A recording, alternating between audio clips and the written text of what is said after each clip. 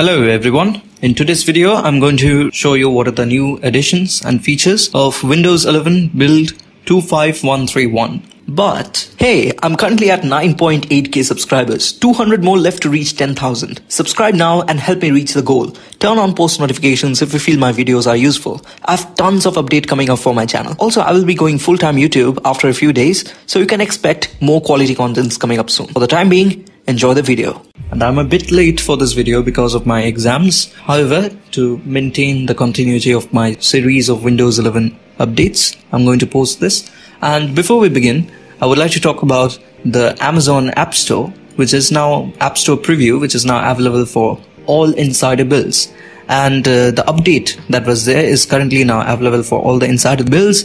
And basically in the updates, they provided the Android system update to 12.1, which has its own advantages, and which include some of the subheadings I'm reading from here are optional diagnostic data.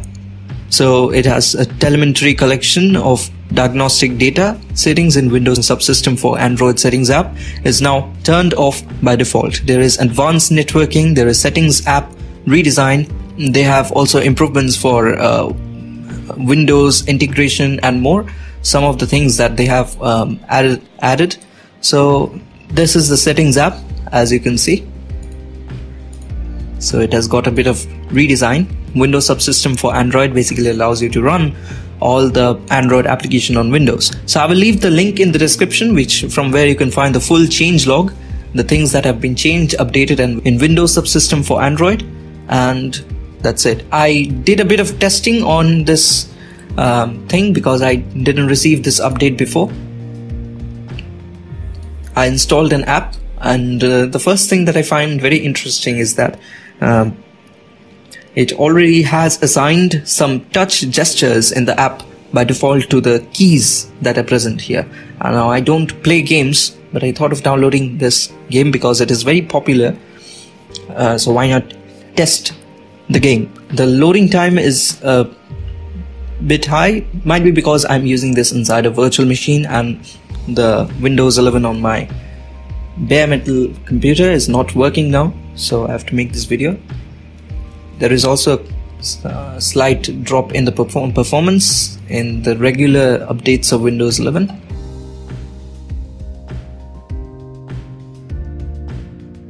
So there are some slight glitches that are there, but other than that, the game is quite playable, and you can you have all those controls that are already assigned to the keys. So up gesture and left gesture and all, which are already assigned. Now this build includes a good number of fixes, and there are two new known issues that are added, which I will link in the description. And they are also releasing SDKs for new dev channel builds again. They will be included with the link in the official blog post. They have also begun rolling out an update to Microsoft Store, that is the version 222.05.1401.3.0 to the Windows Insider in Dev channel. There are details on improvements in the blog post also. Well, as of now, I have not received the update yet, but here are some of the features of the update. There is native ARM64 support. Finally, they have improved the Microsoft Store app experience on ARM64 devices. They will now see faster and better performance when you use the app.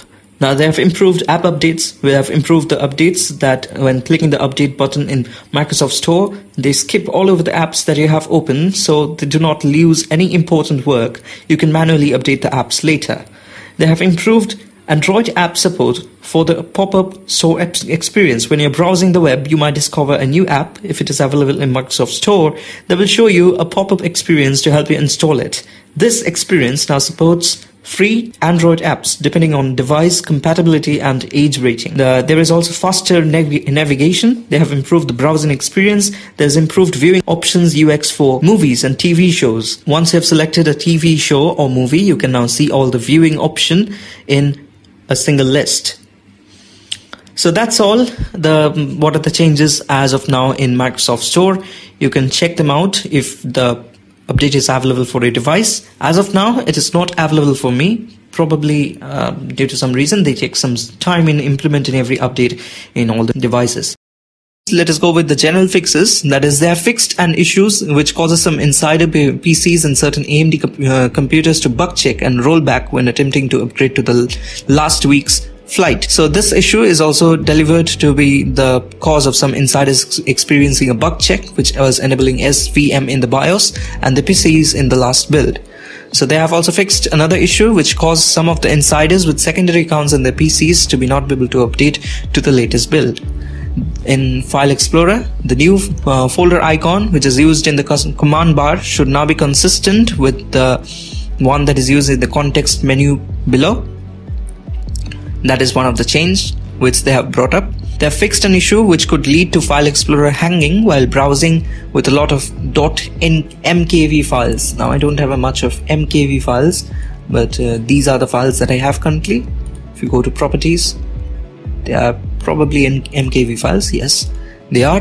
And they have also fixed an issue which was causing searching from home to not return any results while opening from open or save dialog when doing it in the File Explorer returned results. So from this save or open dialog, if you go to home and search for some application, it apparently didn't work before.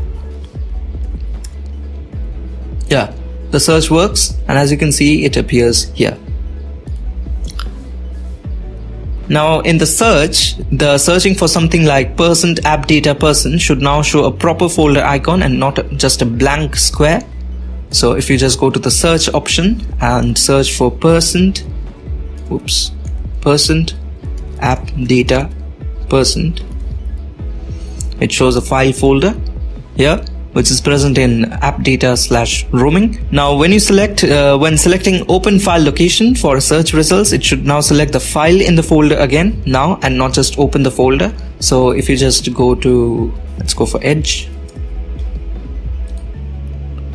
open file location, and as you can see, it is selected in the file location. In settings, they have several other changes, fixes which they have added. So let's open the settings app. Searching for default will now return the default apps settings page as the first result and not require you to click show all results order in order to see it. So if you see default, there you have the default apps. They have also fixed an issue where listen to this device audio option would stop working after an reboot until being checked and rechecked. Narrator will now read out the portions of the radio button in the settings, accessibility, color filters page to make it easier to navigate. Now there are also some other fixes which are there. I will link in the description below. And there are also some new known issues which are there, which you can click from the description, the link in the description, and check them out.